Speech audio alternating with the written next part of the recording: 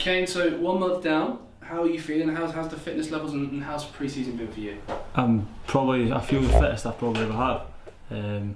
Training's been very intense with the boys, but I'm settling in well. I'm obviously staying with Nathan and that, so I'm settling. I think everything's going good. In terms of the fitness levels, do you think that's because you're now in a programme that's actually testing you? Yep, and even in the gym, we've got like individual programmes and that in the gym, so I'm feeling stronger and that. Even like my leg power, my jumps and that, they're all improving as the week's going, so I'm feeling good. How do you feel amongst the group? How are the dynamics going? Good set of boys in the change room actually. It's quite varied obviously with like nationalities and age-wise and that, but everyone gets on and everyone has a good laugh. You've been handed the captain's armband a few times this season. Is that something that you immediately were sort of aware of, or have you kind of grown into that role? Well, as a centre back, you kind of need to be loud on the pitch. So it's something I've always done. I've been captain at previous clubs and that. So when I got handed it, I was obviously proud of myself and that. But I just need to go on the pitch and do the same job of what I've been doing. And how are you getting on with the other defenders around you? Johnny Mitchell being one of them, your fellow Scott. How's the relationship there? I actually feel that the relationship between the both of us has grown as the games go on. So hopefully that can stay as strong as it's been.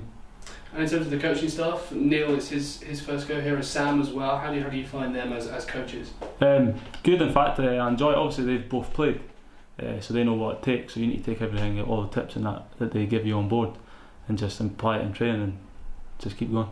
Does that make a difference to you, the fact that they've actually played the game? Yeah, it does. It's the small details that even recovery after games and stuff like that, they know how you're feeling, how even if you make a mistake and that, they know they've been through it all before, so they know what tips and how to get you back from it.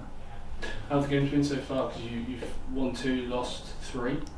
There've been different sort of games. Obviously the one against Wheelstone was more physical, and then the one against Arsenal at the weekend was obviously they had more of the ball. But you need to get used to playing, obviously with the going away and that, you play against different teams, so you need to learn how to adapt. But I thought in most of the games, the majority of the games, we played very well. We've had spells in all the games that we could have been more clinical at times, but we'll get that with fitness and that as the season goes on. Do you think that this has been a real testing period? The games in this sixth series or this part of the season aren't really going to be about the results. They're about how you boys fit together and all those different aspects. So obviously try to gel as a team, because there's a few new boys in that.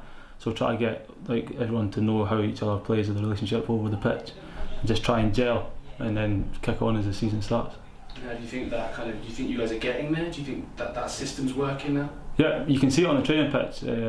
Even like with the boys having a laugh and that, but on the training pitch, the training's been very, very high standard. Intensity is good, and then you can see it as going on the pitch, everyone coming together. Everyone knows their roles and their responsibilities and that in the team, so it's good. And now a trip to Denmark, looking forward to it? I am, in fact, yeah. A week away. I think we're playing 3 games or something. So that'll be a good test to play against international teams and stuff like that. So I'm looking forward to that.